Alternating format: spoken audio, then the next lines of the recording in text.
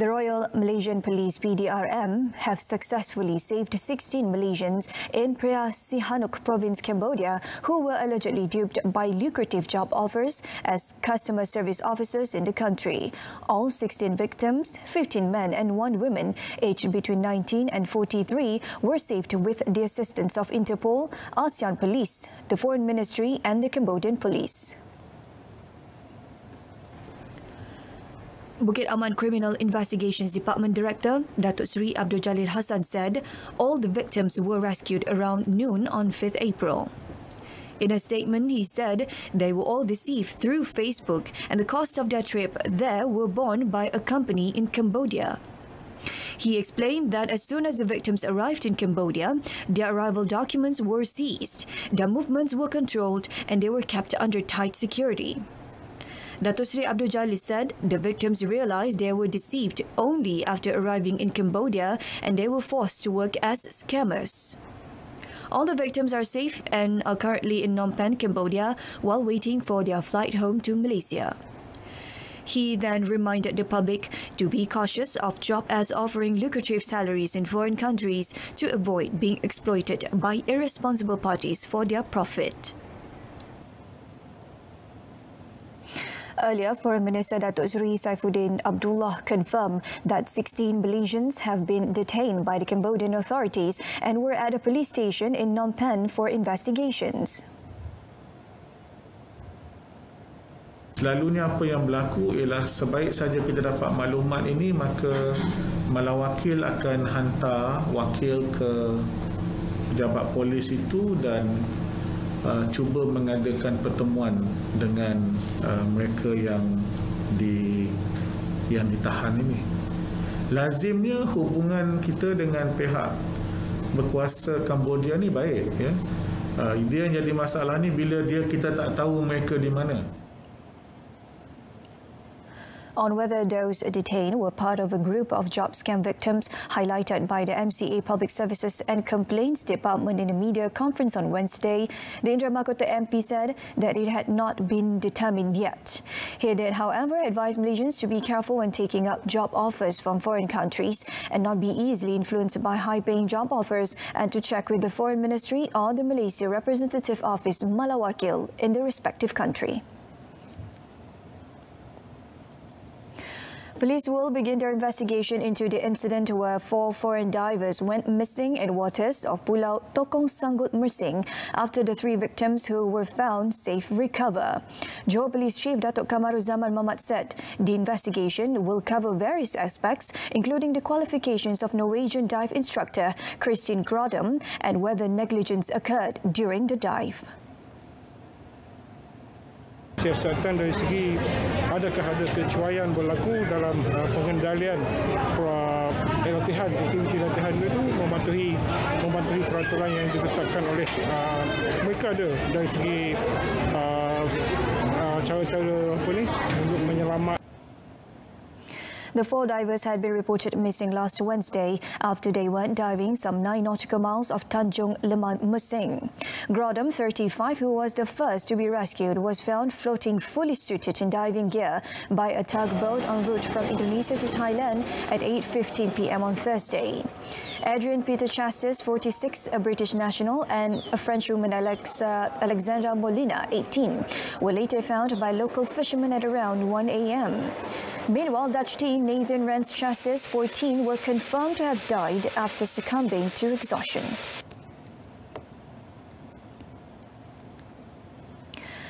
On another matter, Datuk Kamaruzaman said the Johor Police contingent has not received any report of criminal case involving Singaporeans since the country's border was reopened on 1st April. He said, however, there were some cases of breaking and entering reported as the residents of Singaporean were mostly abandoned for about 2 years. He said investigations revealed some houses were found to be broken into after the border was closed in March 2020.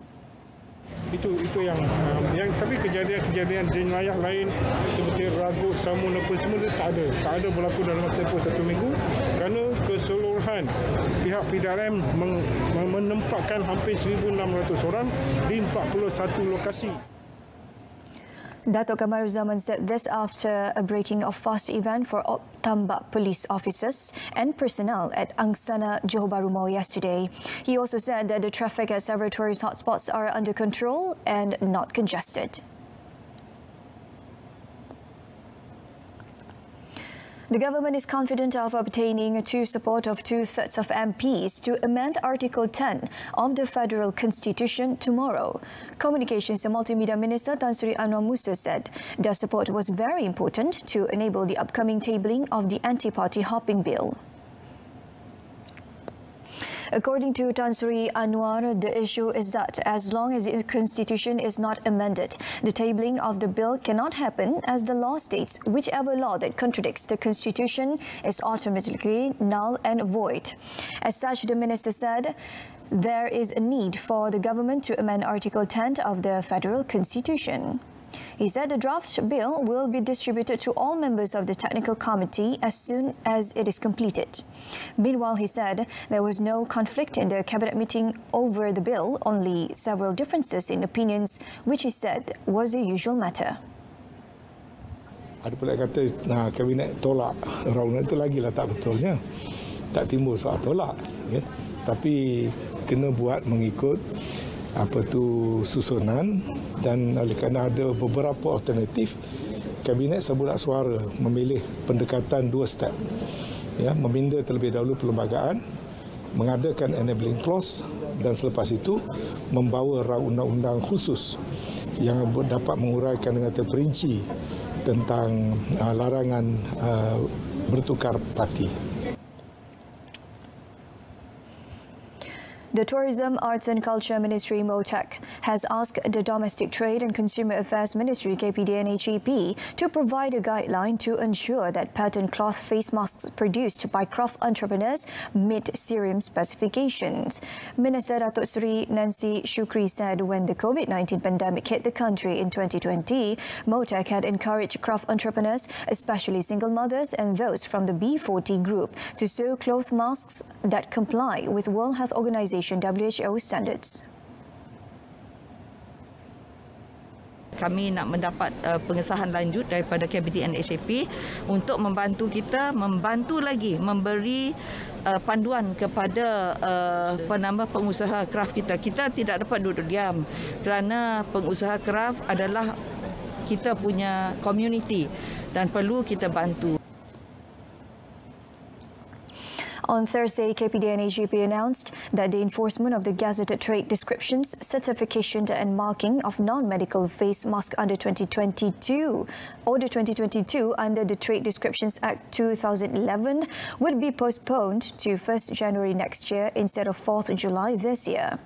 Under the law, non-medical grade face masks must have the MS Cerium certification and marking from Cerium QAS International Sendirian Berhad.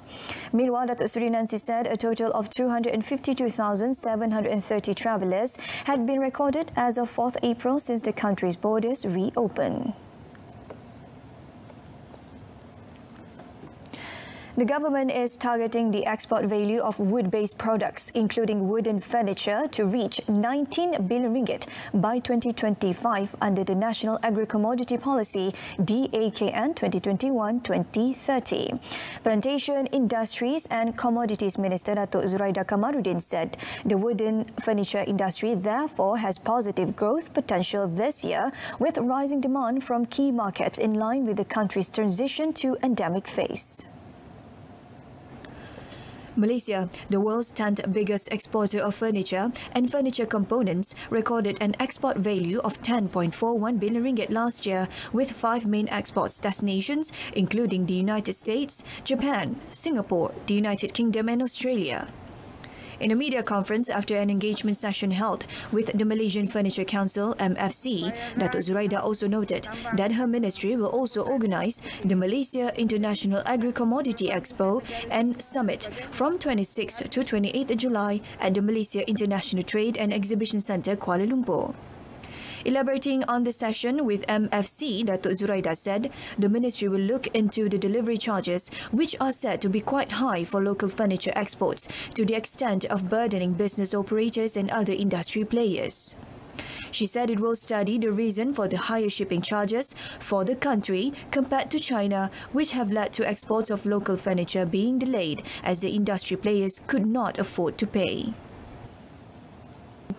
Kuala Lumpur City FC finally found their winning rhythm after defeating Melaka United FC 2-0 in a Super League match at Kuala Lumpur Football Stadium in Cheras last night. At the action in Cheras, team captain Paulo Josu was the toast of KL City to recover from 2 consecutive losses when he slammed in 2 goals in the first half to end the club's goal drought. The Brazilian import put the City boys ahead in the 3rd minute after snatching ball from the opponent's defender, who late in clearing to hit past goalkeeper Norazlan Razali. Josu doubled the score for the hosts in the 30th minute with a precise finishing touch to beat Norazlan again for the 2nd goal. After starting the season with a draw followed by 2 losses, the squad under coach Boyan Hodak leaped to the 6th spot after 4 matches with the 3 precious points collected tonight, while Melaka United fell to the 10th spot with only 1 point from 4 games. This afternoon, in our top story, Malaysians duped by fake jobs in Cambodia rescued. We're an update at noon with a clip of South Koreans enjoying cherry blossoms as the country continues to ease restriction despite high COVID infection numbers. The annual Cherry Blossom Festival at Bul Guangchon has been cancelled the past 2 years due to COVID restrictions. Thanks for your company. I'm Shuhaida Arifin. Stay tuned to TV2.